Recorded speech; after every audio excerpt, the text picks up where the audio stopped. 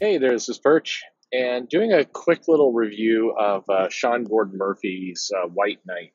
So, um, well, actually, no, this isn't a review of the book. I should do a proper review, kind of go through the pages and actually do a review of his series. More analysis of the event itself. Event's the wrong word, but the series, what he did and kind of what it means and how you can capitalize on it. So, getting the basics out of the way, I mean, Sean Gordon Murphy wrote and drew a series called White Knight, which was, for lack of a better word, it was kind of an Elseworlds, even though DC isn't doing that anymore, kind of an Elseworlds version of Batman. And the concept was basically Batman had become more and more brutal in his tactics and techniques to the point that he was becoming at odds with his old partners and sidekicks, as well as the police.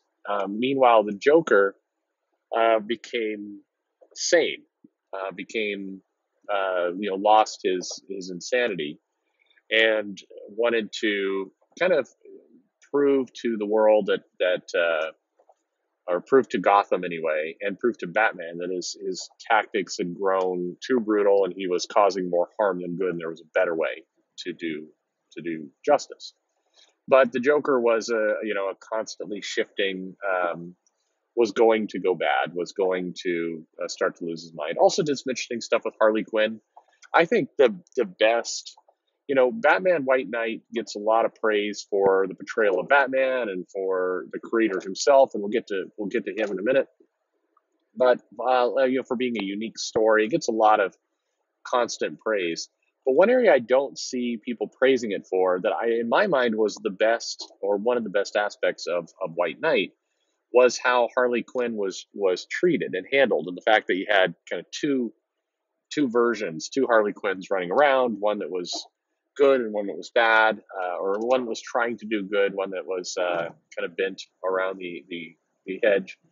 I thought that dynamic was the star of the book, or at least a big star of the whole story. And I think that part doesn't get it. Just we don't talk about that part very much, but it's really not only a really interesting, really complex dynamic that plays out well, easy to understand, but it also, in a crazy way, for people who are kind of continuity nuts or read a lot of the books, it helps, in this very odd way. It helps reconcile in your mind the kind of different versions of Harley Quinn we've gotten, with the more kind of anti-hero version versus a straight up villain, kind of the different aspects of that character, in a really kind of clever way that I really liked. I thought that was handled well.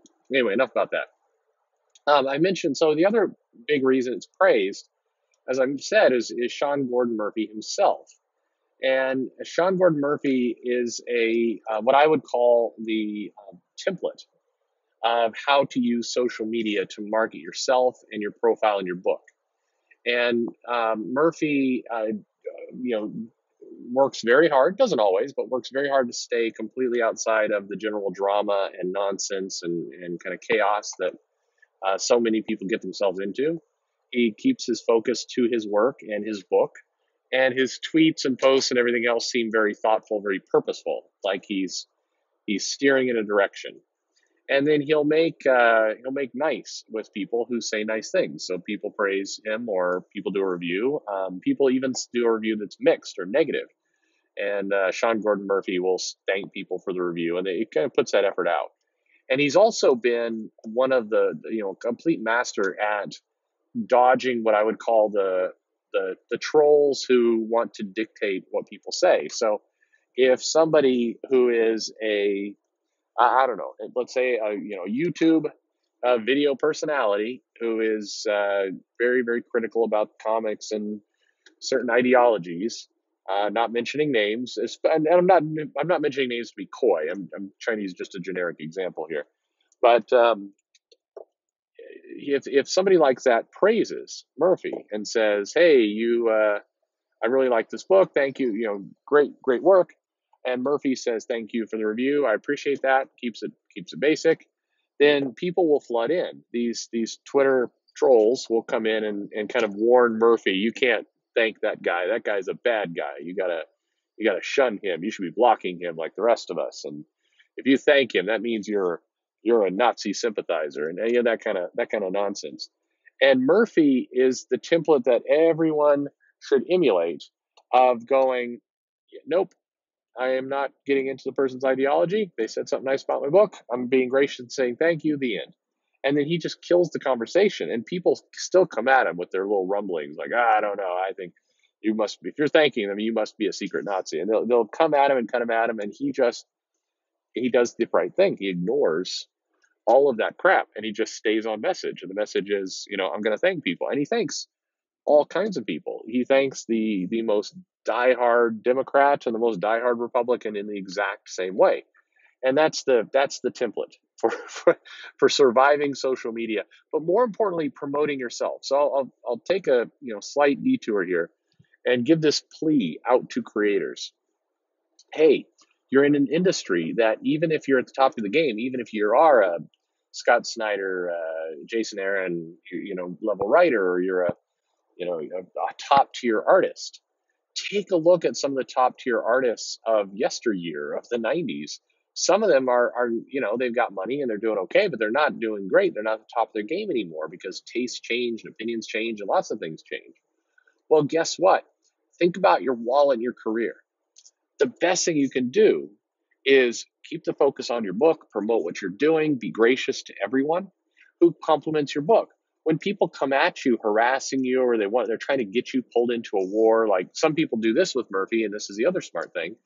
So people on the other side will come at him and say things like, "Hey, I see you're thanking, this YouTube guy. Well, therefore you must be on our side. So you hate all the SJWs, right?" And Murphy's like, "Nope, not getting into that. Nope, just saying thank you. That's it." And he just I'm not going to get pulled into it. And as a result, his record, other than there are some fans who grumble about him on a regular basis, and there are some pros who grumble about him because he's being successful without the crutches and the support and the infrastructure of the network that helps him keep his job. He's shown that he can write, he's shown that he can draw, he's shown that he can pull in numbers, and he's a viable property.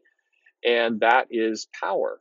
That's power that doesn't rely on other people. So for anyone who's working within a network, that's dangerous. That's somebody who is showing, I don't need you to evolve my career and make money.